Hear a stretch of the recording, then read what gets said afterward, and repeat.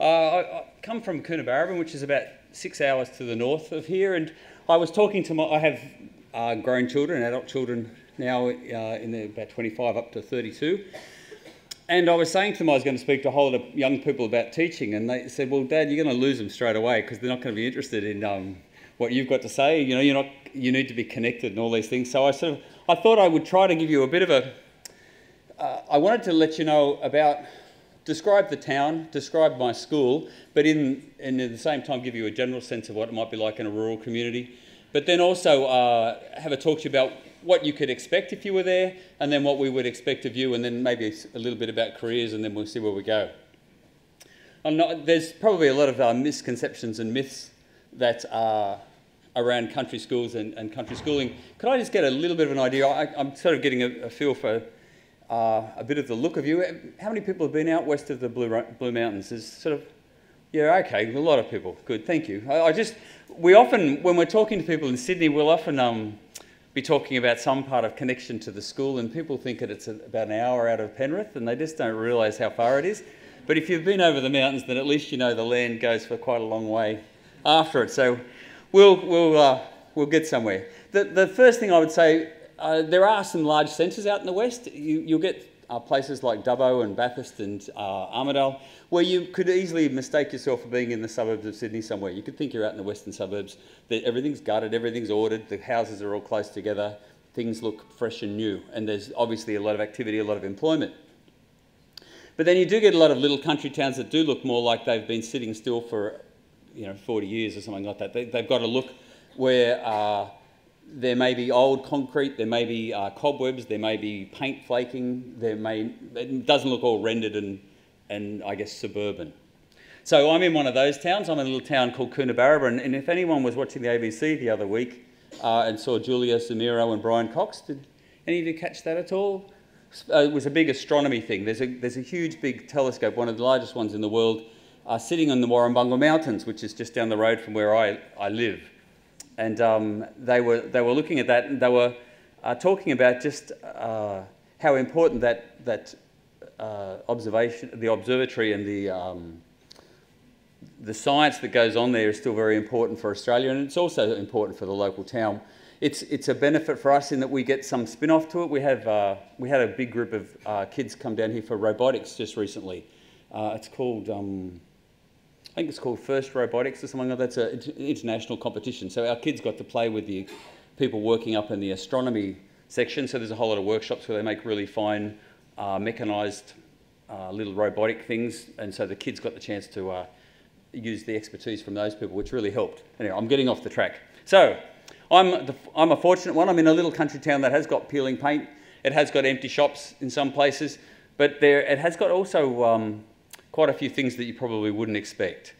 But I'll just talk a little bit more about describing the town first though. The economy, it's managing. It's not in decline. There are some little country towns that you'll go to where things are getting smaller, where businesses have closed or where they are struggling. Not all country towns are like that, but some are. There are some where mining is still managing to turn the economy over. I'm thinking places like Narrabri, where there's still quite a workforce, even though some of them are fly in, fly out. There's still an economy that is fairly vibrant there. The other big things about the little townships are the culture that's there. They tend to be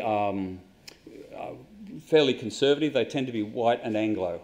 That's generally how they are. You'll often get small populations of people that live there as well. Particularly, you get into the larger centres and you get large families. I think some people have wised up to the fact that the bigger centres in the country are great places to live, so they take their family out there, particularly if they're either recent migrants or their families that have had enough of living out in the west of Sydney. But the big thing for most country towns is there is a significant population of Indigenous children there attending the school and involved in the place. I'm really lucky at Coonabarabran. It has a connection to its Indigenous people that goes right back to the start. The Indigenous people that live there did not get pushed off to a mission anywhere, or some of them certainly did. There were stolen generations issues for them, but there was actually. I'll take a little bit more. This will be another 2 minutes. Yeah. There's a lady who wrote a letter to the Queen back in about 1885, I think it was, and asked for a grant of land. She was an Aboriginal woman, so it's quite unheard of that Aboriginal people would actually be owning some of their own land back before 1900, but she did. The Queen granted her wish, and she had a small parcel of land, and on that land she kept her family and the extended family, and it was quite a community there.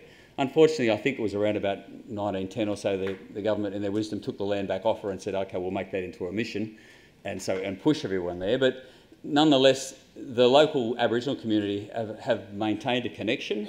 And one of the things our school is doing on the day before Anzac Day, like I don't know whether you all know I'm on holidays at the moment, unlike you, but it's a nice feeling. But we return to school just the day before Anzac Day, and we'll go out to Burrabadee, which is the name of this little place, and we'll have a tour of the place by people that actually live there and grew up there. So having that sort of connection back to country for our staff as well as for the kids it's a huge benefit for the school. It's very hard for Aboriginal communities that have been seriously disconnected, as in a lot of the Sydney communities, to get that same sort of respect for the place they live, and they're connected and they're committed to it. We still have our issues with Aboriginal education. Obviously, there are a lot of challenges around poverty and around disengagement, but we've certainly that's a great foundation for us to build upon. And I was just going to talk quickly, the word Coonabarabran, I'm told that it means inquisitive person, and there's a whole lot of talk about whether it actually means what's that smell or not, and it could mean that, but it probably would be the person who was inquisitive who was asking what was that smell of the person, the early colonial or whoever it was that was asking what the name of the place is. The towns and all country towns are really inquisitive. If you're a young person coming out to, or an old person coming out to work in a country town, they will want to know everything about you. They will want to have your history. And I have a good friend, and she's just moving from Coonabarabran to Mudgee to take up a different teaching position. She said it was kind of spooky for her as a city person coming to the country, and she was just sort of a little bit on edge about her own personal security just because of the level of questions that the local people were asking you. Now, they wanted to know exactly where you live, what your marital status is, the whole thing, well before you get onto Facebook or anything else. Like they want to have all that information. But there's a connectedness that runs through country towns that is quite amazing. They will want to know about you, but they will do anything for you. And it only takes, people often say, oh, I've been here 20 years, I'm still not considered to be a local. But it's not true. You've only got to be in a town for a short period of time, and people do adopt you, and they do look after you. And if there's anything that you want from a country, like country towns are incredibly magnanimous and generous. The other thing I just quickly mentioned too is the values. I mentioned that they tend to be Anglo and conservative. That's true, although there's always strong veins of other sort of how would I mention? Environmental politics is really, really big. Up around Narrabri, Coonabarabran, anywhere where there's been coal seam gas as an issue, there are often people that you would think may hold really conservative views in terms of marriage and drug trials and the flag, but they'll be chaining themselves to gates because they don't want mining companies to come in on their land. So people are certainly able to make their own judgments, and I would hate for people to think I'm not going out country New South Wales because they're rednecks, because nothing's further from the truth. You will get people that are fairly strong about their views and their opinions, but at the same time, they have them because, like everybody, they have thought about it. So I sometimes hold my tongue when I'm at the mayor's function or at the local Chamber of Commerce, but there's certainly plenty of opportunities for people to take ideas and new and innovative ideas out to the country, and they are welcomed. School, I'll just go a little bit more quickly. The Coonabarabran High School, I'm not sure how many of you would actually have ever heard of the place, but it's actually quite a high achieving school. We've had a couple of years where we've been in the Achievers list and recognised by the Sydney Morning Herald. They rank schools, and I'm not for ranking. I don't think it's a helpful exercise, but at the same time it's nice to know that the school's doing well. particularly given the children that we service. And that would be the next thing I'd say is the school is recognised as being a low socio-economic school, which means we get additional funding based upon the fact that we're remote. Our location is a long way from anywhere. The nearest big centre would be 150 k's away to Dubbo. And we also get it because we have a large population of Aboriginal children. About 20% of the school are Aboriginal. And we also get it because of the poverty that, or the level of income of the people that live in the town and around the town. The statisticians work out how well off the towns are. And one thing that you will notice as a young person moving from Sydney into the country towns is a lot of people live on a lot less. Unfortunately, you can in the country. You don't actually need the same sort of level of disposable income, but you need to understand that when you go there, you'll be one of the wealthier people in town. You'll be on your first year salary or whatever, still one of the wealthier people in the town. The farmers will have boom and bust years, of course, but the general population will be earning significantly less than what a teacher would be doing. So in some ways, you not only get you get inspected, but they also give you a certain deference because you are a professional in their town. So there's an expectation of you that you will be willing to be involved in the things that happen. A lot of people, when they come out, they love it because they're swept up in the recreational activities. If there's a basketball comp and a tennis comp and a soccer comp, you will be in all three. If you show some sort of thing for it, if you are musical, the musical people will grab you. If you are interested in drama, the local drama production will have you going. They don't let you just sit and hide your talents under a bushel. You have to get in there. And they will know because they'll be able to tell. I guess the other thing I would say just about my school in terms of an ethic for the place, and I think it's the same for a lot of country schools, is we give the teachers a fair bit of autonomy. I like teachers to take on what they want to do, and I like them to take a risk. I'm not so sure that that's the same in a lot of city schools. Unfortunately, in a large city school, there'll be 8 to 10 in your faculty, and there'll be someone who already does that job. Whatever that job is that you think you might like to do, someone will already be doing it. And getting a gig in the HSC Modern History or something like that can sometimes mean sitting and waiting for a long time. Whereas if you show an interest and a passion and you are in a country school, there's a very good opportunity that you'll get a bite of it fairly soon in your career.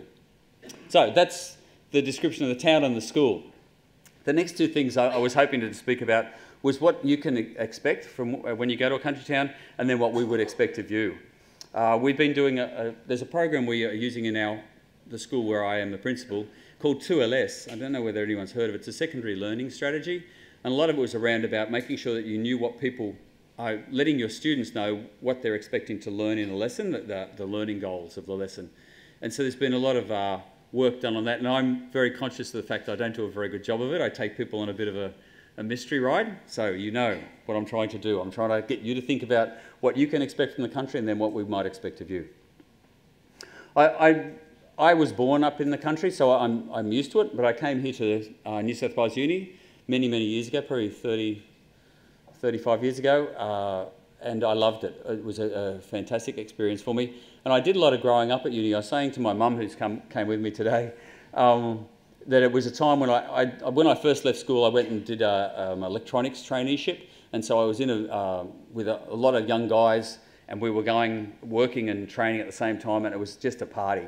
And I assume there may be some people in here that are still in that phase of their life, that late adolescence, where life is a big party. And I guess what I'd say to you is enjoy that, but you're probably not ready for a country town yet, or we might not be ready for you.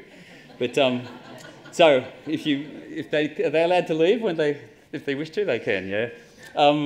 So just like a country experience is not for everybody, but I'd really like you to give it some thought because there is certainly there's a lot of growth you can do, because you can be at uni and learning about things. You can be doing handing in the assignments and getting the grades and learning, but that doesn't actually mean you're growing.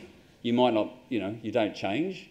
There's that cognitive thing, but then there's the whole, the other stuff that's really important, and that's the growth that you can get if you are brave enough to take on an experience out in the country where you are probably a lot less supported So I'll talk a little bit about what you can expect.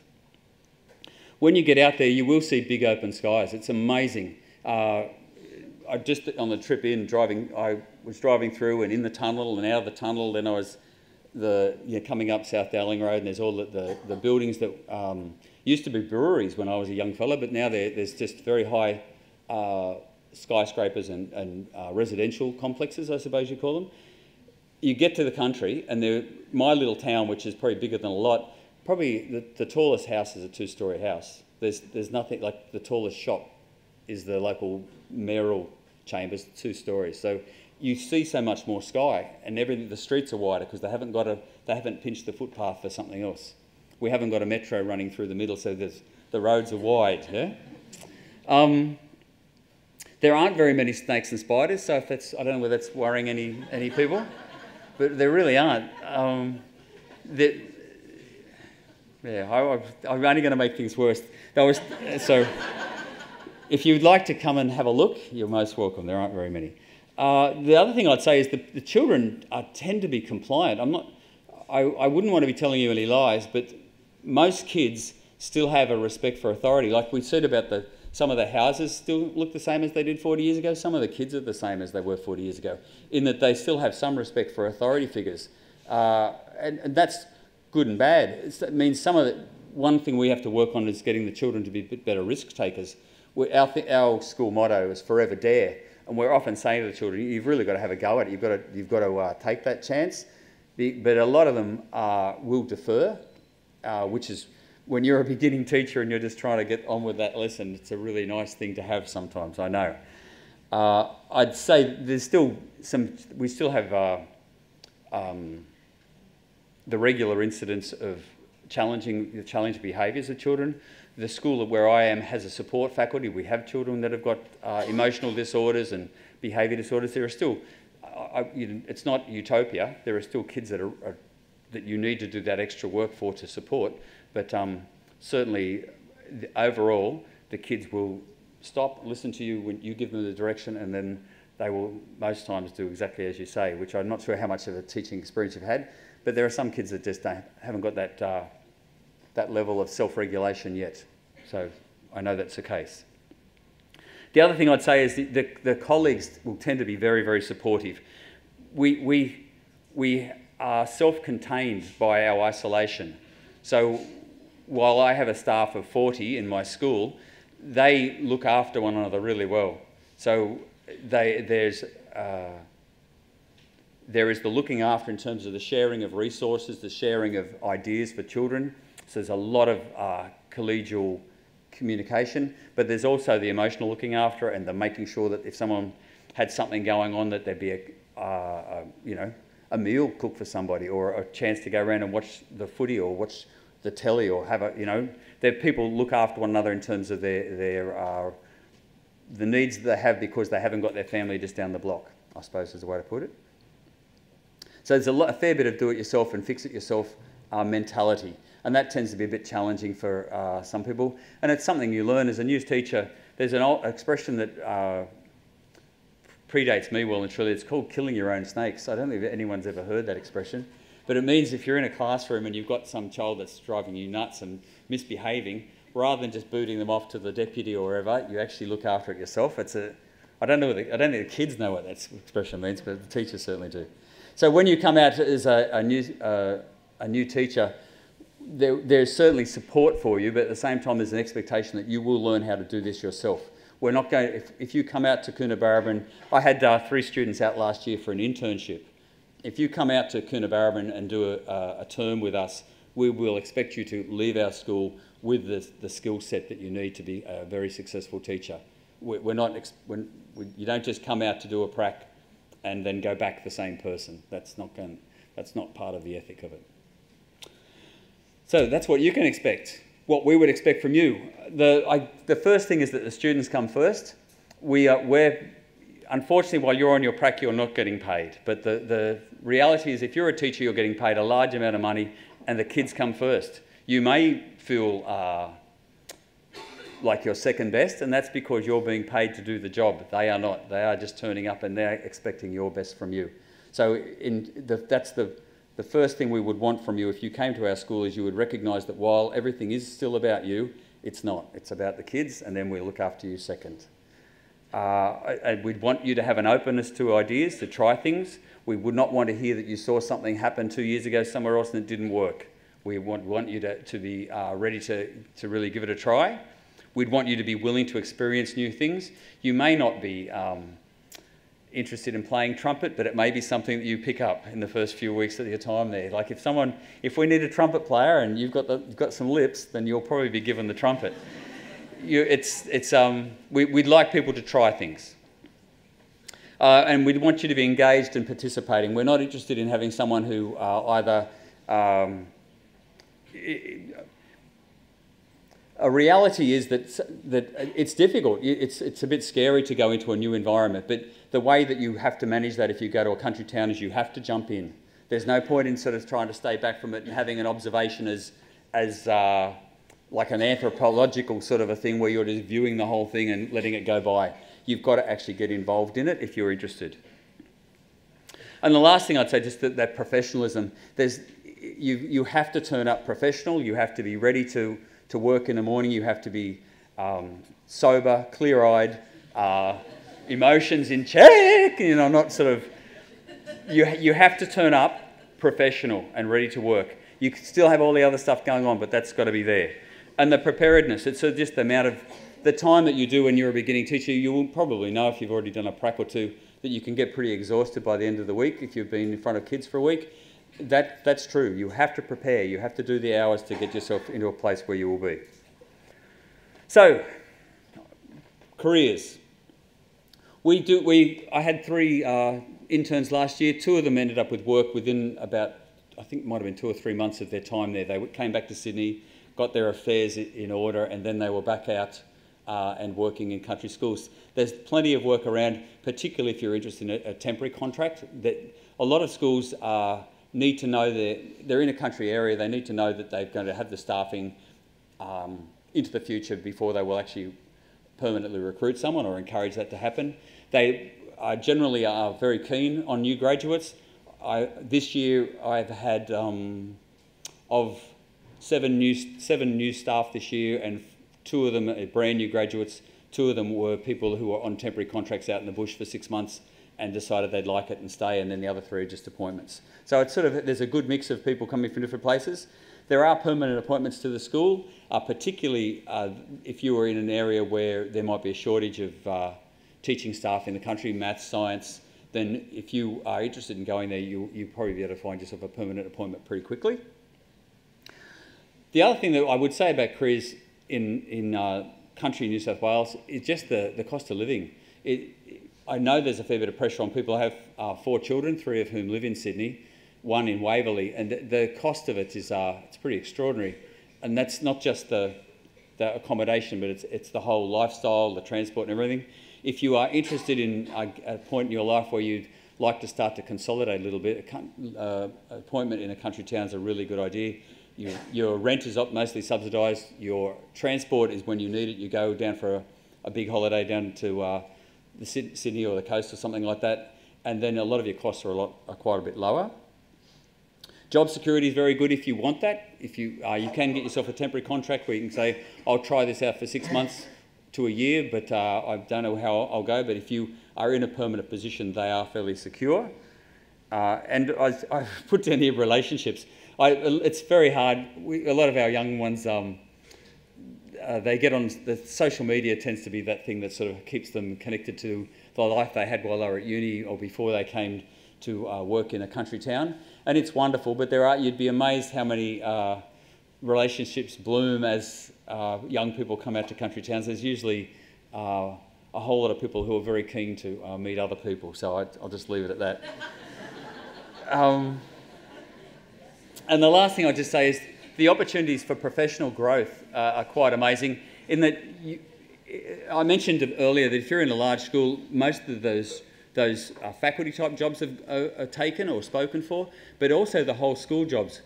When you're a beginning teacher, your focus quite rightly is on that classroom, but there's all these bigger things that happen in a school, like there's timetabling, welfare, curriculum planning, all those sorts of things that often if you're in a larger centre, you don't even have to think about it. You just take what they give you. Whereas in a country school, you'll actually be asked what you think, and if you are interested, have that bent, would like to be involved with the professional learning of the rest of the school, there's always, you'd be eagerly taken up and snapped up, I'm sure.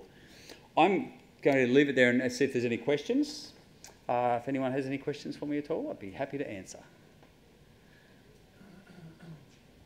Yes, sir. Just a statement or comment. I just want to thank you for coming out and sharing all that with us. Oh, thank you. Thank you very much. It's a pleasure. Thank you. So again, I'd just like to thank Mel for coming all this way.